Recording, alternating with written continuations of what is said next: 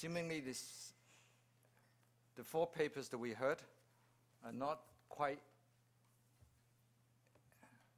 in line with each other, but however, I think there's a message there.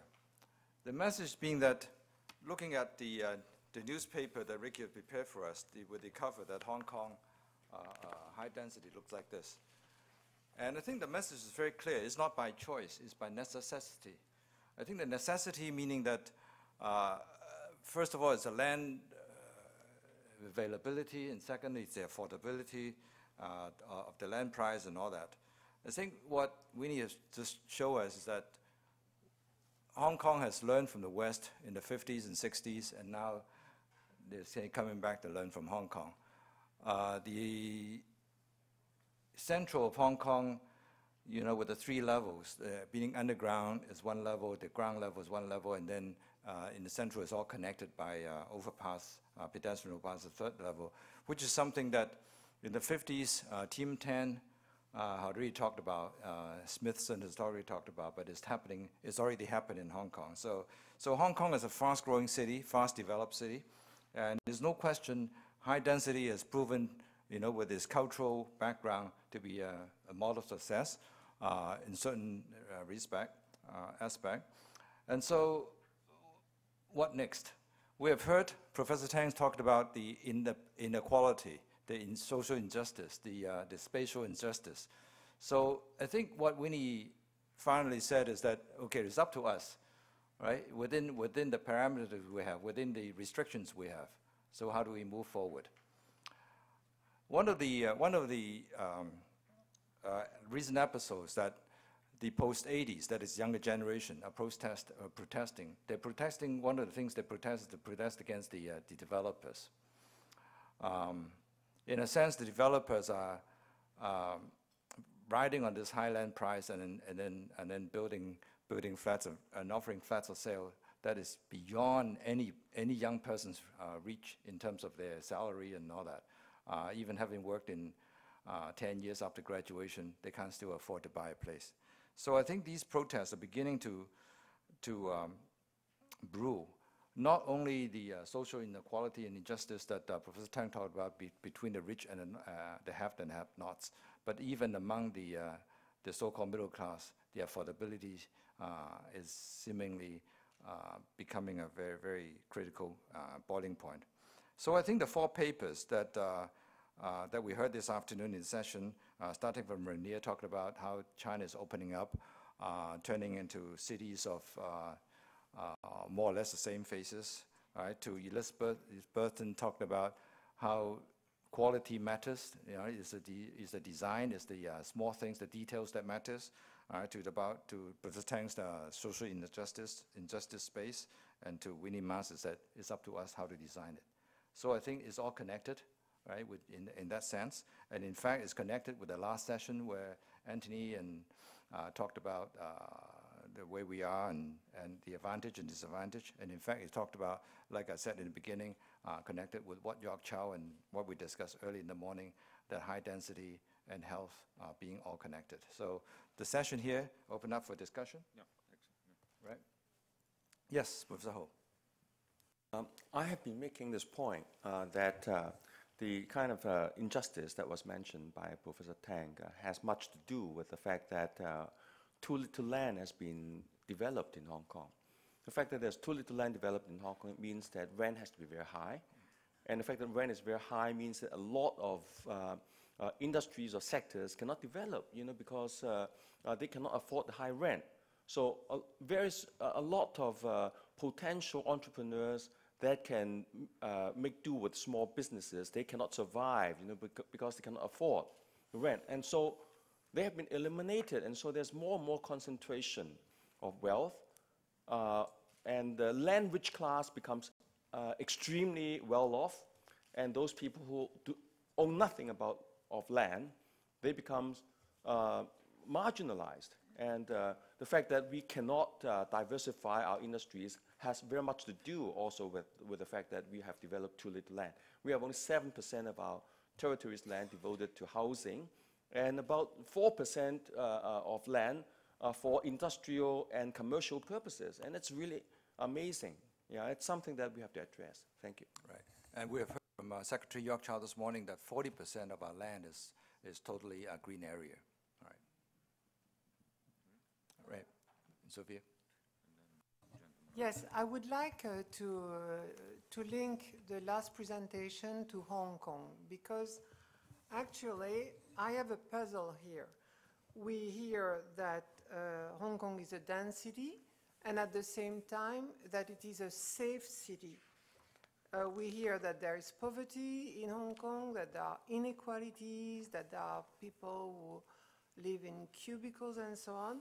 So you have to explain to us how does this happen? How well guarded the city is? Is it because of a very efficient police? We didn't see many police cars yesterday during the tour.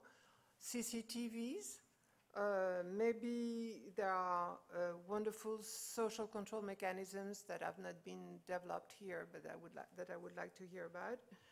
Or is it the stability of the population? Or are there agreements, which is a very tense issue at the moment, both in America and in Europe, between architects and the police? At least in France, any new project needs to receive the agreement of the police before architects or planners can go further. So could you tell us more about that? I would have a lot to say, but I'm going to stop here. Can I ask Wing-Shing to answer that? Since you talked about... But about Hong Kong, I want to know about Hong Kong. Yeah, why Hong Kong is more safe so relative to other high-density cities. Yeah. Got this question, maybe Tony is better to answer. I will take up Professor Ho's thing. I don't want to get into a debate about Hong Kong because it's an urban age conference. It's about everywhere in the world. Nevertheless, I think there's a rhetoric. There's a so-called rhetoric saying that all the problems are due to limited availability of land. And that's why, in a sense, the Secretary for Development saying that, we can develop another 1% and then we have all the land available. The issue is not just land availability. The issue is I have stressed so much about injustice. Let me quote you one example. In one example, in one development, it was recorded in the news. The developer can make 50% profit out of one particular flat in a development. And I talked to the former planning director. I want to confirm that with him. He said, no, not 50%, 100%. It's that issue, not land availability per se. And the issue is, they can make so much money. Who pay for that? Open up a land, making a land from a raw land to surface land. We have to, in the Chinese way, talking about we have to level it, we have to provide the transportation, all the things. Who provided? The government. The government, where did the government get the money? The taxpayers. That's one level I would call exploitation. Second level, why can a particular flat, a particular location can command so high a rent? Because other people live there, make the place a livable place, and thereby, the particular developer can command higher rent. So it is in a sense double. That's what I am arguing. It's not land availability. The government has used it to get out of the problems. Right. Sorry. Okay, thank you. Tomorrow, in case you don't know, Wing-Shing mentioned about Carrie Lam, but Carrie is the Secretary for Development. She's coming to give a keynote tomorrow morning, so we can follow up with that question. But to answer Sophie's question very, very quickly before I pass on to Rainier and Anthony and then also a gentleman over there. Probably in the 60s and 70s, there were all kinds of psychological studies and social studies on Hong Kong high density and overcrowding and why the crime rate is low. And according to those texts in those days, it says because of the local culture, the Chinese culture, Confucianism and all that. But I don't know if it's still true 50 years later. All right, Rainier. Well, I don't really have an answer to your question, other than the fact that I think your question is partly unanswerable. Since I've been in the business of architecture, I have known studies that try to establish a relationship between crime and the built environment. To my knowledge, none of them have ever been conclusive. But I would like to point out another crime, which I think is where you're going. I think there is a clear relation between crime and real estate. There is a clear relation, and in a way, to talk about petty crime related to the built environment completely differs from the fact that real estate, property development, our noble profession is deeply embedded in crime. We've had a parliamentary inquiry in the Netherlands, supposedly not a very corrupt country, a respectable parliamentary democracy, that exposed deep links between crime to the fact that an entire nation is paying about 50% more for their homes than they should be paying. We do work in Russia, where the entire expansion of Moscow is sued up with the construction companies well before even an announcement is made that the city will expand. And if there is a topic like density in crime, or architecture and crime, or the built environment and crime, I think that's the topic to be addressed. Right. Anthony, you want to say words? Well, I just want to echo, the thing that when we talk about density and also the crime and also social pathology, I think throughout the last half a century of research, I think it is not very conclusive, right? There are a lot of factors that are affecting it. And I think in the discussions today, I think we talk about the environment, and it seems that the environment is causing a lot of problem. But I think we have to think about it in the other way. Is it the social political process that is being exemplified, or if you like, being manifested in the environment? So the environment is actually one of the effects. For example, the poor are living in this poor environment is because they are poor, rather than because of the poor environment that makes them poor, or make them, etc. like that, right? And so I think we have to really be very careful when we're talking about the relationships, right? Whether the inequality is it's a society issue. It's not the environment issue, but the environment is just the type of manifestations of this whole issue itself, right? I think I would just like to end up quoting one of the seminar I heard from David Harvey, who say that there are two types of crimes. One is this type of mafia, right? We all know what is the mafia. The other type of crime is the government. Thank you. All right. Thank you. All right. A question over there. Okay. Thank you. Very good presentation. When I listen presentation related to density, I ask myself, probably my presentation of tomorrow was related to density and overcrowding should be here. When I listen Winnie Mas, he answered one of my questions, because the question is urban planning and design for high density. I found in my paper I'm going to present tomorrow not any association net between density and overcrowding. I found cities were highly dense, but not overcrowded, based on the definition of overcrowding in the house. Cities were not dense, but we are overcrowding, related, therefore, to urban planning and housing. Relationship between overcrowding and housing also, I found that there is not direct relationship between overcrowding and health, because you have to take into consideration the living condition related to basic services, water, sanitation, and so on. Therefore, I'm very glad, and I hope that Winnie Mas will help us tomorrow to answer some of the questions related to urban planning and design. Thank you. There's a question over there before I invite you, Ricky. Yes, please. Yeah, just a quick short observation, because on page 20 and 21 of this Urban Age, this newspaper, this booklet that I look up, and if you just see the densities are mentioned in third column, and crime rate, murder rate on the next page. And actually the correlation is the reverse of what we have been talking about. Every high density city seems to have low murder rates and low crime rates. And that is actually true for most, because I know more Indian cities very well. Mumbai is safer than Delhi, and Mumbai density is higher than Delhi. So it is, I think we need to look into this aspect a little more deeper than just establishing this, exactly what the previous speaker pointed out. Good, thank you. Sorry, on that, we don't have the correlation with drugs and alcohol, which could explain a lot more. Yeah. Ricky, you have a question?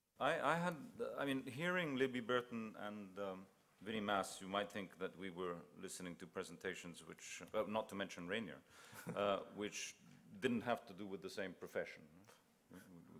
It sounded as if you weren't involved in crafting of space.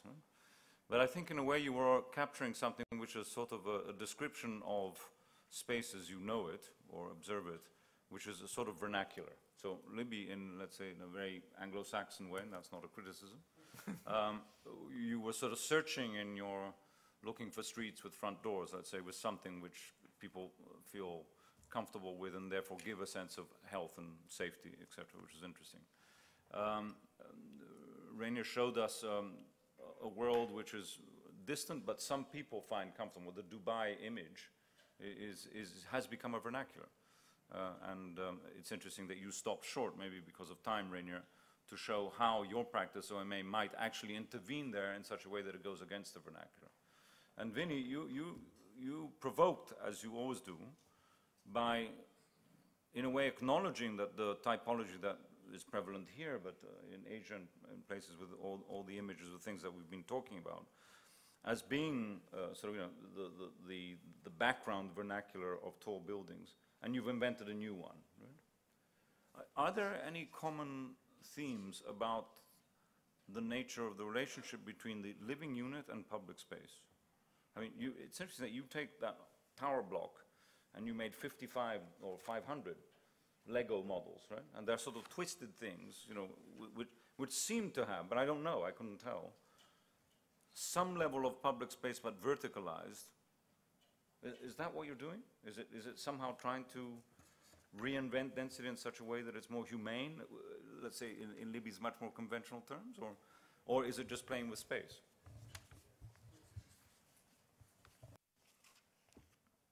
Because I think that's important to us. I mean, you know what I'm saying. I think you're completely correct that somehow I was also surprised by your presentation and to see the connection with our work and try to three-dimensionalize it. So maybe this afternoon session has given you, as organizers, maybe not a complete and deep overview of the relationship between, say, the social figure in density and the issues of safety that surrounds that subject.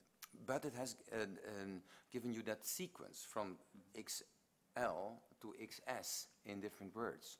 I think I found this four actually more consistent than I expected them to be on beforehand, and that's what you're pointing at. You use an intriguing word for it, vernacular, as a definition for to cover, say, the distance between a human being and the outside space, or to make it more inhabitable. Is that? I think it's interesting that you want to go beyond, say, the for architects normally horrible say word. The word vernacular always kills experimentation, kills innovation, and is connected to what we already know, and is therefore more based on fear than it's more based on progress. So, is it true that you use that word on purpose to span the gap from, say, an Anglo-Saxon definition of inhabiting density with a certain kind of socialness up to the massiveness that's needed in order to beat the densities? I don't think this should be just a backwards form. I'm trying to observe that what you're doing as architects is actually, in a way, developing a language which takes what is there but taking it forward. So absolutely, I see that as a progress. I think it's sometimes difficult to understand what it is you're doing, and it doesn't seem willful. I think that would be my point, which... Okay, just to end with two sentences, the Lego exercise is not finished yet, it's just under production. It is, it will never be. And the aim is indeed 10,000 towers, which describe how social space in vertical senses could be made economically and technically. Okay, good, thank you. In order time for the final evening keynote, I would like to take two more questions, and that will be it. There is one. Edward. Edward. Okay. Let me start with this side first. Professor Young, and then Becky Kwok, and then Edgar. Can we? Yeah. We have to stop. All right. Otherwise, we go on forever. Yeah. All right. So, Professor Young, please. I am Yuman Young. I'm from the Chinese University of Hong Kong. What I've heard, well, I came late this morning because I had another meeting in another place in the morning. Now, what I have heard since has been very fascinating to me because I've been sort of reliving my earlier debates on the high-rise, high-density living in the 1970s. I actually presented, well, by the way, I spent 11 years of my professional life in Singapore, during which time we had a lot of debate about high-rise, high-density living in Singapore and also in relation to Hong Kong. What I just want to contribute to this forum is that I presented a paper on that subject, high-rise, high-density living, myths and reality, at the UN Habitat Conference in Vancouver in 1976. And the paper was published in the inaugural issue of Urban Habitat. So if you are interested to relive some of the arguments that we have been going back and forth, I think this is the place to go back on. Thank you. Thank you. All right. Becky? Jackie. Sorry, I am afraid I have to disagree with Professor Anthony again. When he talks about that, the issue of poverty is a social issue, but not an issue of environment. When we think about gentrification, we take for example, the district of Wan Chai. Before gentrification, before the older buildings were demolished, the rate, rate to pay is about 2,000 to 3,000 Hong Kong dollar per square foot. But after gentrification, how much we have to pay for a flat in Wan Chai is more than 10,000 to 15,000 dollar per square feet. So where did all the poorer people go? They go to Tin Shui Wai, just like what Professor Tang has said. So what I think is poverty is an urban politics, not only a social issue. And I always think that social issues should always be included in the discussion in urban policy. And it shows environment, for environment, it always reveals some kind of injustice in the urban development. Okay, thank you.